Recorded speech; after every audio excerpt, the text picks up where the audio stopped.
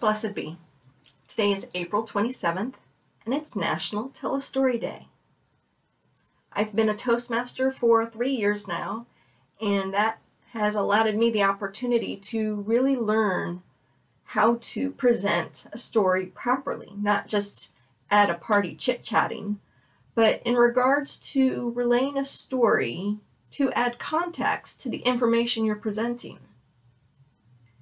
I would try to maybe relay an idea to a coworker, and I naturally have a very direct communication style, and I realized that my ideas necessarily weren't getting across, and they weren't where I felt they were technically clear.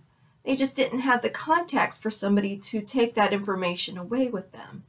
And so from that, I've really been practicing on how to incorporate some contextual information of a story. You know, what was my experience with the information I'm trying to present to you? So then you have that context as to what the information means and helps to absorb it a little better. Today at work, really good day. I just found out today that the company is providing its employees access to LinkedIn Learning through the company. I am a big fan of LinkedIn Learning. I've utilized it a bunch in the past.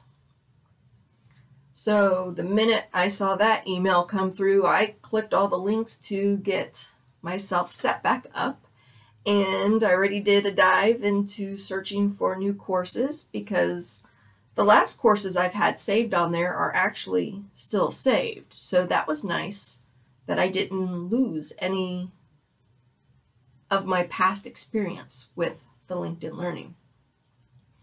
And yeah, I've created a new collection, and I can't wait to kind of dive in and hone in on a couple of skills. I also made my, well, definitely not my first attempt. I got the first attempt I'm willing to let somebody else watch and review for the fraction stacking properties tutorial. So I used screencast. I went through the process, again, I made multiple attempts till I kind of got one.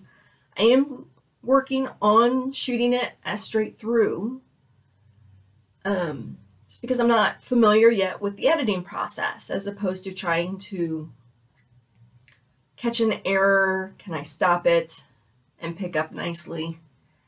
I'm not practiced in that yet, so I wanted to get the first one just out, and it's short. So I figured that shouldn't be too bad to produce in one shot.